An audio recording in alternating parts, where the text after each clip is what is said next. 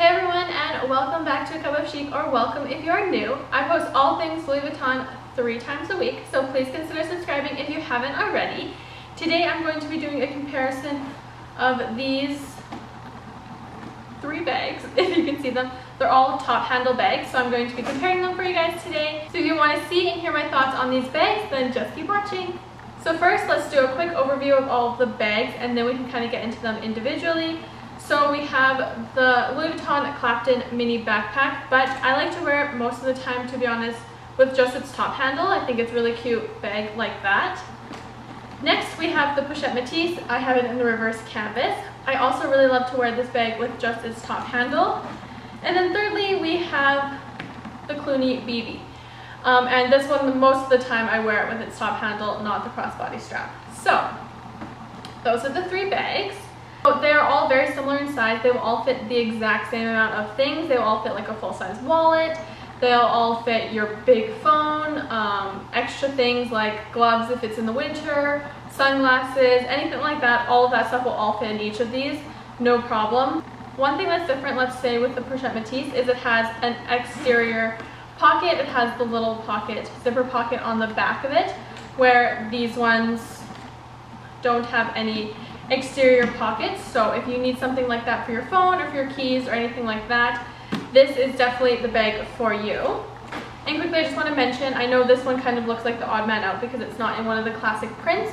You can get the Cluny BB in a classic print, and if you need something with a little bit more room, this is also the bag that you can get it in a bigger size. The other two, they're just kind of standard, their sizes. This one you can get in a bigger size if you need it a little bit bigger. I personally think the BB is definitely not small. I think it's a perfect mid-sized bag. So this one you open like this. It has a magnetic closure, which is really nice. You don't have to kind of fuss with putting the little knob in anything. It's a mess in here.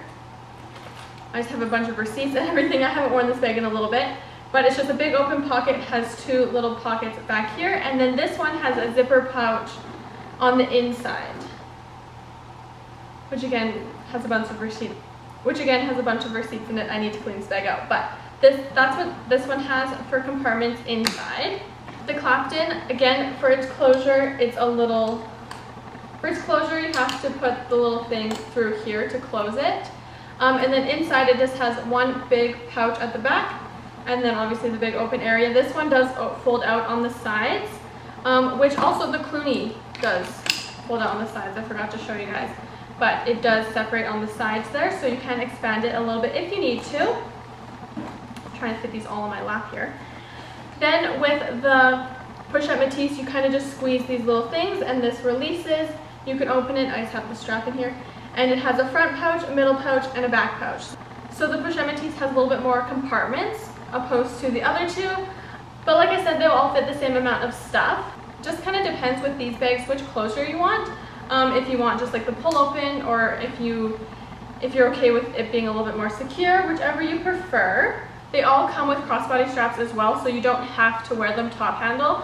I just think the top handle is so cute with an outfit. Just like makes such a statement, but it's not always practical. I totally get it. So I do love that they all have the crossbody strap if you need it. I just love this bag. I haven't used it in a while, and so just holding it and bringing it out right now is just making me so happy. I'm definitely gonna bring this bag out soon. Anyways, yeah, depending on how you want to wear these top handle bags, this one is quite a bit bigger opening, so it's a little bit easier to put it in the crook of your arm.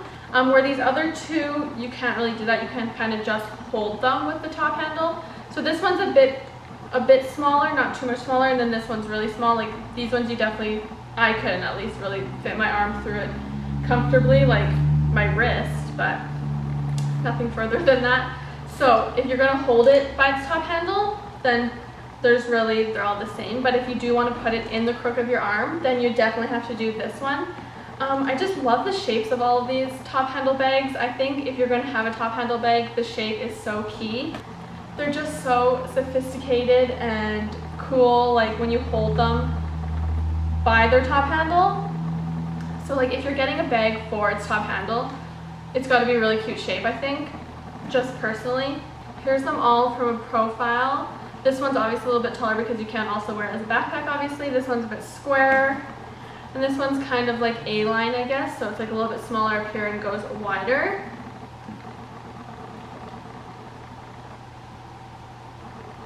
I don't really think there's too much more that's different between them. They're all pretty much the same.